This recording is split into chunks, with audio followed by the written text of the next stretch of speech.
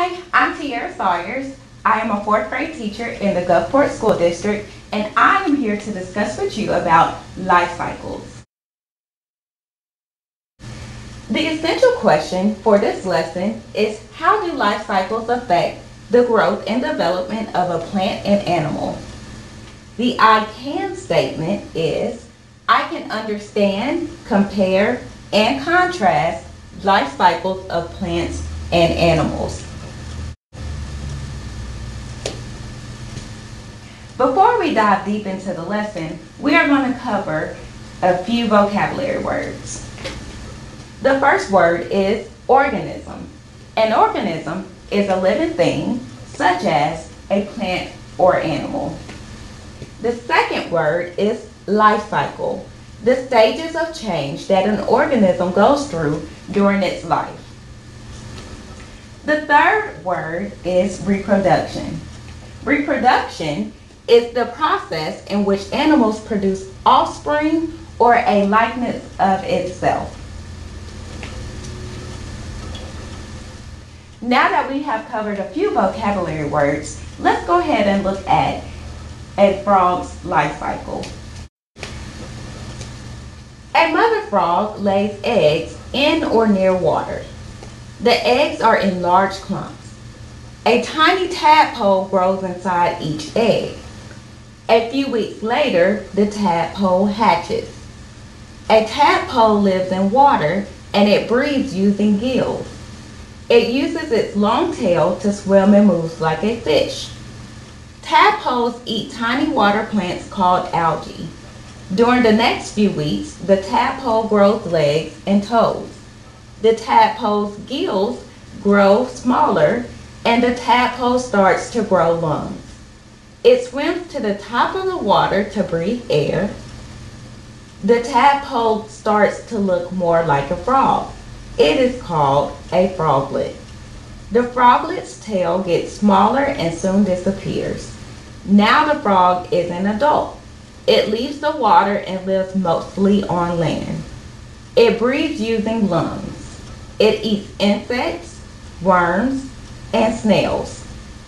The mother frog returns to the water to lay eggs for reproduction. Then the life cycle begins again. Now we are going to look at a diagram of a frog's life cycle. It begins with eggs. Those eggs hatches into tadpoles. Those tadpoles grow legs. And as they develop lungs, the tadpole changes into a froglet. The froglet will eventually lose its tail and change into an adult frog. Now that we've learned about a frog's life cycle, we're going to look at a butterfly's life cycle. Many insects, such as the monarch butterfly, go through 4 stages of growth.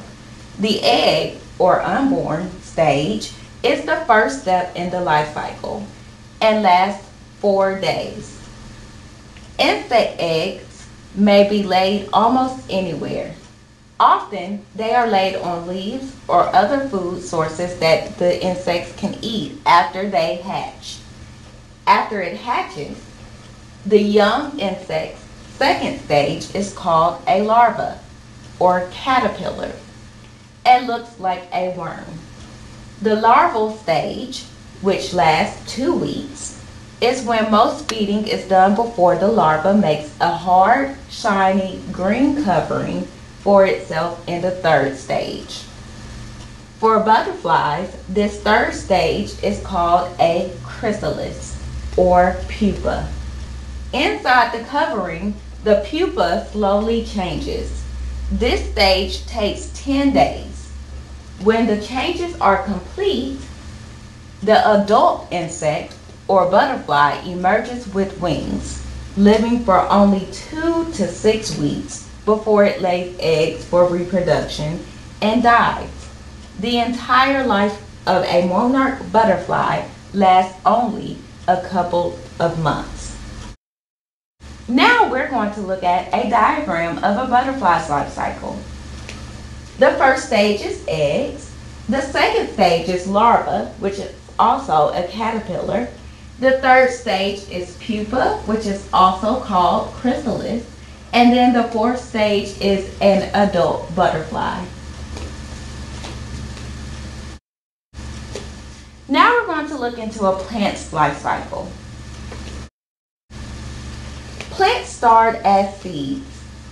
The seed stores food for the baby plant. When a plant seed starts to grow, it sprouts or germinates. The first thing to grow is the main root, followed by the stem and the first leaf, which is called a seedling. Over time, the seedling grows into a plant.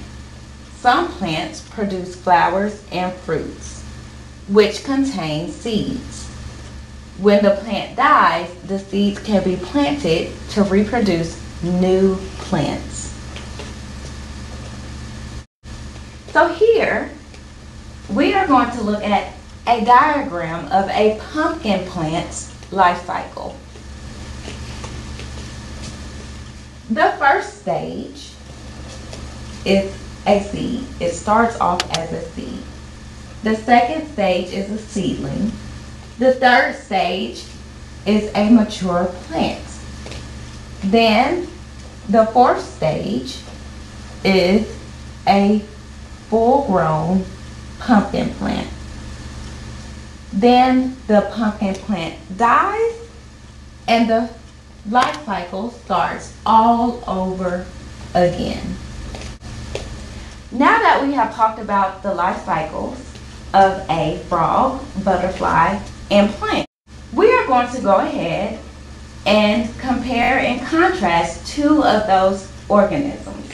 So I am going to go ahead and choose to compare a frog to a butterfly. So I'm going to write frog here. And in this one, I'm going to write butterfly.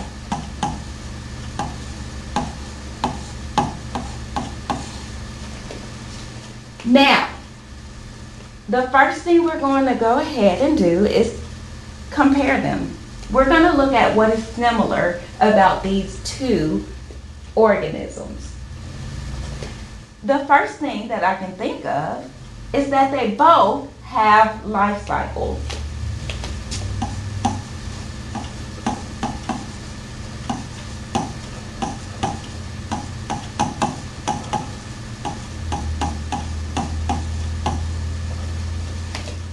And we've discussed already that every living thing has to go through a life cycle.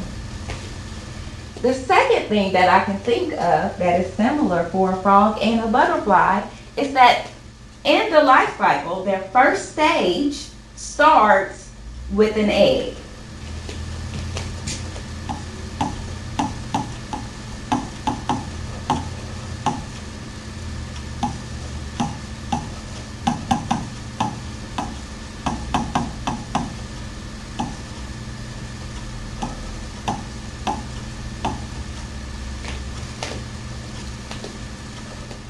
So,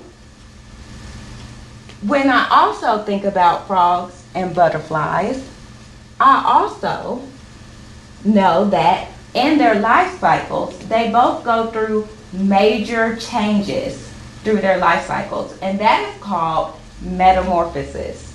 So they both go through metamorphosis.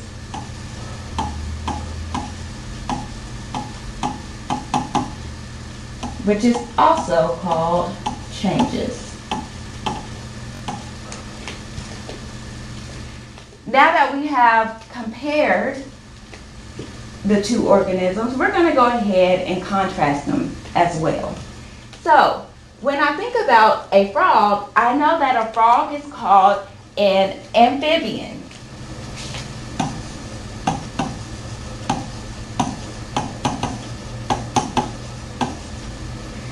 An amphibian spends some of its life on land and some of its life in water.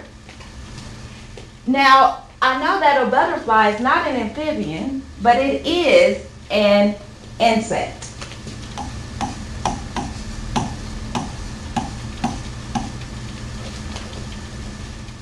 So that's one thing that is different about these two organisms. One is an amphibian and the other is an insect.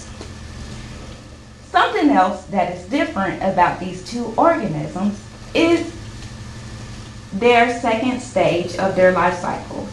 So both of them start with an egg, but they hatch differently. So a frog hatches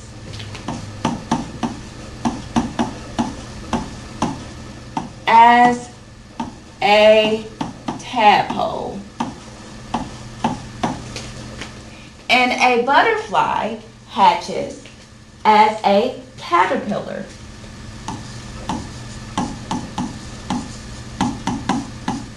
Which is also called a larva.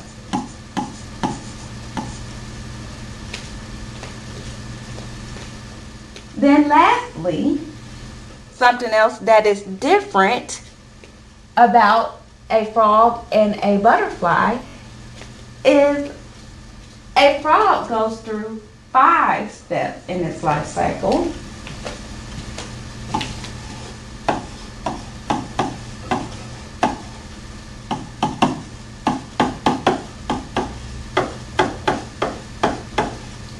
And a butterfly goes through 4 steps in its life cycle.